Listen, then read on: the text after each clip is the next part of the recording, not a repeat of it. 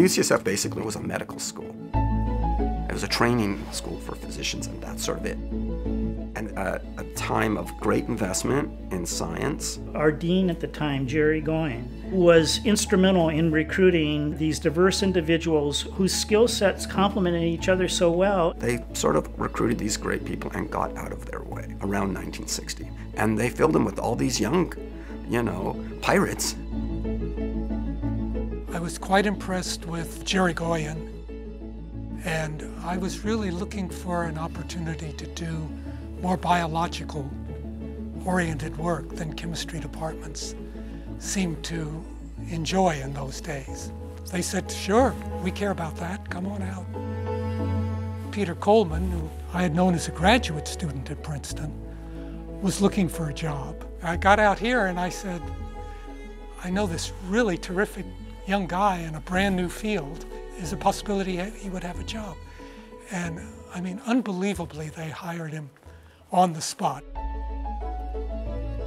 Well, I was at Princeton and I looked into other places, and Tack mentioned to his dean, and he invited me out here. We were driving back across the Golden Gate Bridge, and I was looking out of the window and said, oh, that's beautiful. He said, yes, that's why we can give much less salary to the...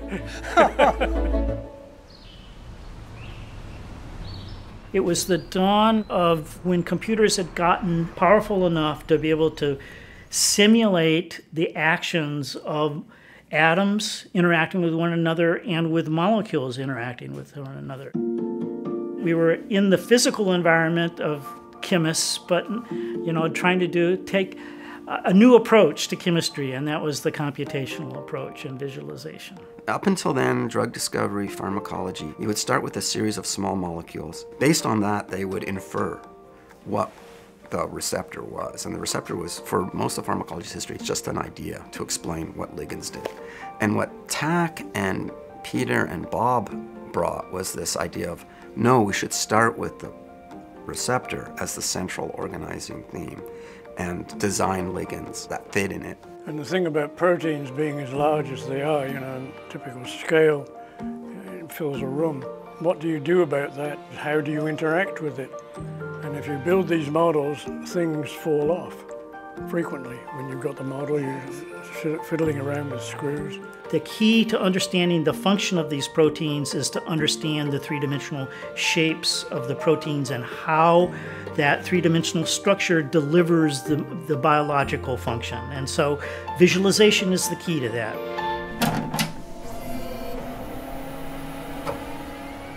So when the computer graphics became available, for the first time you could actually see on the computer screen a rotating molecule. That was exciting.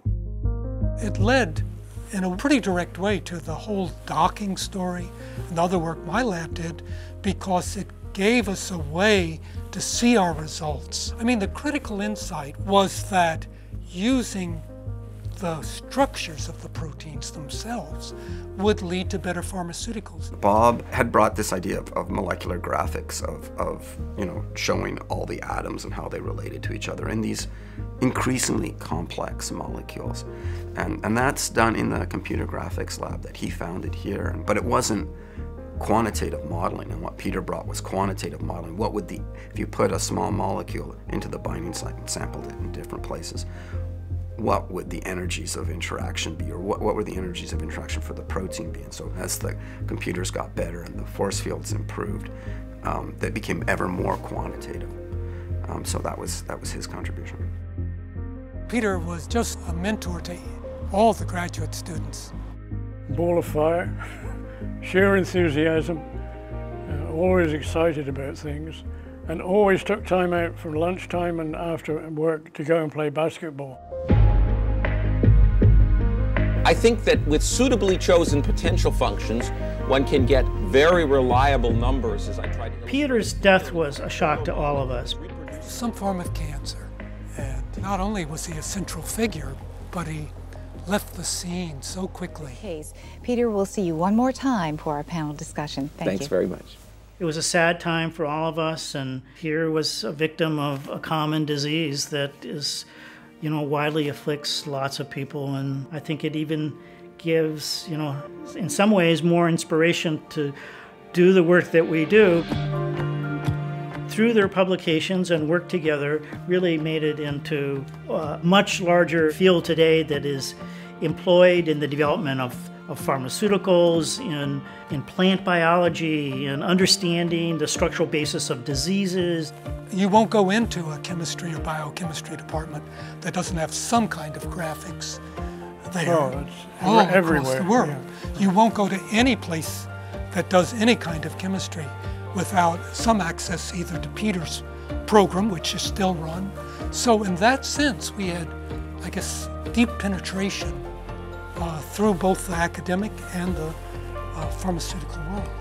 And I think the whole focus on structure and quantitation and rigor that all of those guys had, Tack, Peter, Bob, and that was part of the bigger community, you know, that's still here. It was really a sort of a joint mission, and so that still informs what we do, for sure.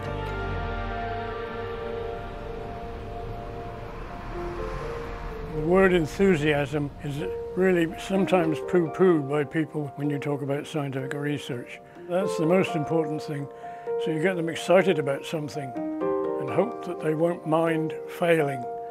That's crucial in any kind of scientific research. How many failures have you had? And when the fellow said none, he said, you're not going to make much progress.